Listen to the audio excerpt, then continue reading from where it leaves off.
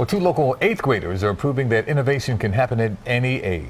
Well, their inventions are gaining national attention now. Eyewitness News here in Center City at the Independence Blue Cross Center for Innovation. Elena Gassler and Rachel Berge recently won top prizes in the Broadcom Math, Applied Science, Technology, and Engineering competition. Gassler explains her invention, which helped her bring home, the grand prize of $25,000.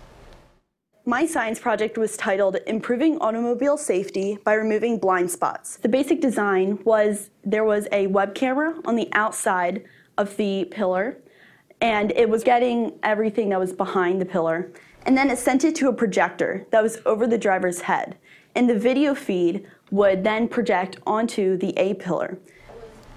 Oh, wow. Well, the other young inventor developed a spotted lanternfly trap made of tinfoil and netting. Congratulations to both. Pretty brilliant, You right? know what?